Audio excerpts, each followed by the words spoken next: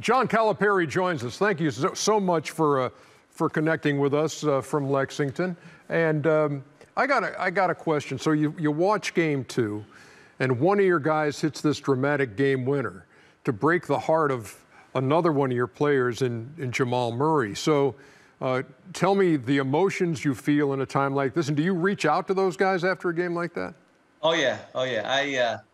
Well, you feel bad for Jamal, the way they played to get back in the game, and Joker goes and scores one next to the basket, and because Charles said that Anthony's not aggressive, he comes down and makes a little runner, and then he makes the last 10 points, but the 3 to win the game. But I was happy for Anthony, but I'm looking at Jamal saying, this kid, and I just hit him after and said, you guys did everything right. And I said, a Kentucky guy makes a big shot, you lose. And he just, I just tell these guys, you go on to the next game in that league. Coach Shaq here. At what point as a coach do you make the determination when you bring a big guy into your program to say, you know what, I see you have the ability to shoot jumpers. I'm not going to let you play in the post. I'm going to let you play on the outside. Well, the first thing is they got to master the game from 7, 8 feet and in. And then they start stretching out. And that's with all the big guys we've had here. But, Anthony, when he needed a basket, he would run to the post and do that jump hook that he had. Carl Towns, the same. Carl Towns shot all threes in high school. We had to get him to say, hey, man, you got to play pick and roll defense, be able to guard a guard, can't just be worried about shooting threes and rebounding. And you look at him and it helps. But Shaq, sometimes I don't have, I'll give you an example. Bam. Bam is the first. He created a new position, point center. They got point wing and this and point. He's a point center that guards 5 positions, that can pass it, that can fly, that block. Oh my gosh, it was crazy. Those guys, he didn't do all that with us, but we saw signs of it.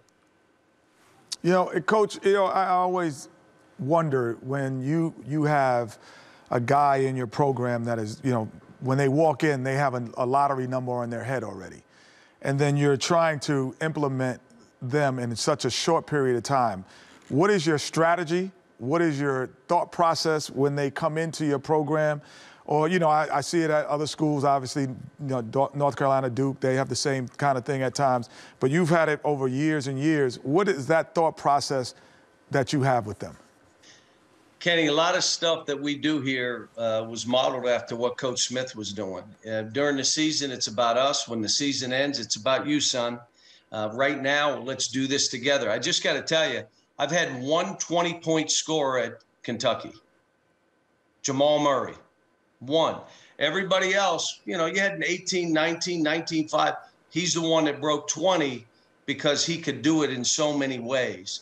But part of it is they got to be built different coming in.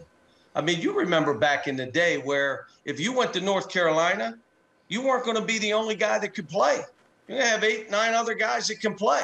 The difference was you guys stayed longer. I'm getting them in, and within 2 years, most of the guys go. Sometimes they're 3 or 4 years, but, it starts on the way in. You're not going to be promised the world.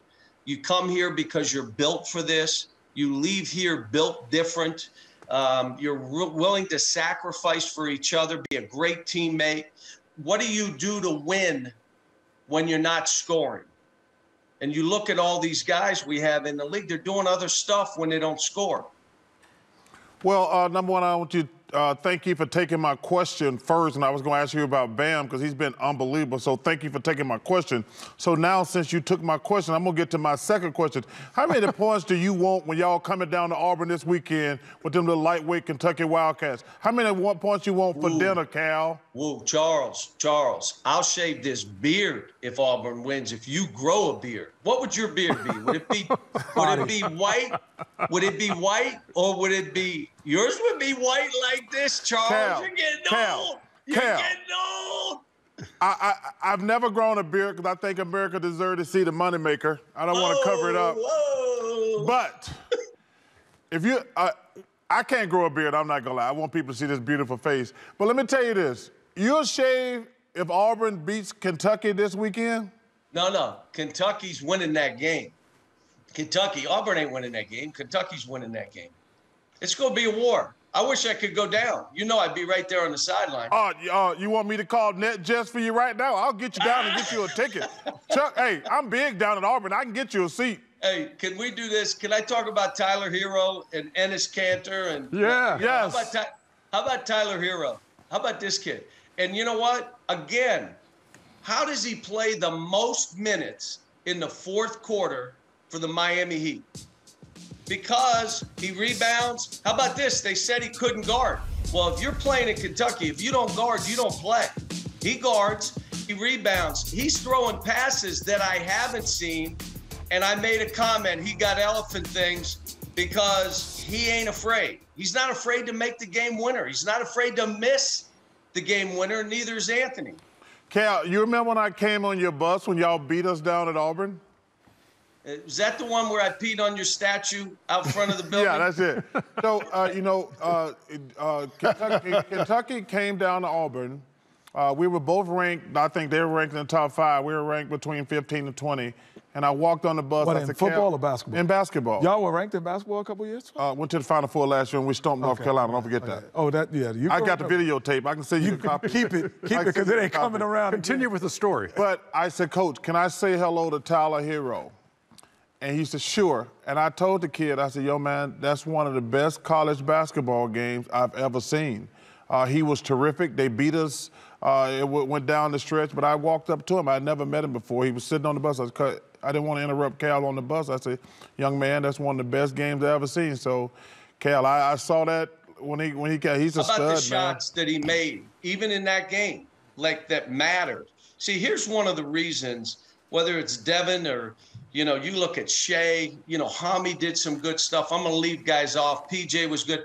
But every game we play is that way. You learn to play in big games where shots matter. You're not playing horse. Like it's a sellout. And Kenny, when you were at North Carolina, you knew what it was. Who was on your team? Who were the other pros on your team, Kenny? Well, there was Brad Daugherty, Joe Wolf, Dave Popson, Brad Daugherty. You said that. And then there was a guy. He's looking for other guys who can play. Michael Jordan. Oh, yeah, I forgot. He was on that team, too. J.R. Reed, played with J.R. Reed, Scott Williams. You had all them guys? Did y'all win it all the time, Dan? Dude, we was ranked #1 every year I was there. Did you win it every year? All them guys you named? I think my sophomore year we beat Auburn and sent them home. I'm just asking you, with all them guys you just named, y'all should have won like 5 or 6 championships in a row. We were close every year. We were there. Hey, Cal understands being close, what that means. Sometimes you win it, and sometimes you're just close. One of my mentors, dear friends, there you go. Shaq, I got to tell you, one of my dear friends, my mentor is Dale Brown, one of the great people that coached you of all time. Just a good person, a terrific basketball coach. And Charles, he will tell you, he won the most games against Kentucky. Coach Brown. Of course we did, Coach. You know why, Coach? I had a guy named Jamal Mashburn trying to guard me. Come on, Coach. Come on, Coach. That's barbecue chicken alert. That's Cajun chicken alert, Coach. No, he's a bad boy. John Calipari. I got to say this. Yeah. Charles, I do not pee on Shaq's statue. I do not pee on that statue. I pee on yours, though. Hey, I cannot wait till Saturday, buddy. I'll call you Saturday night after the beatdown. Okay.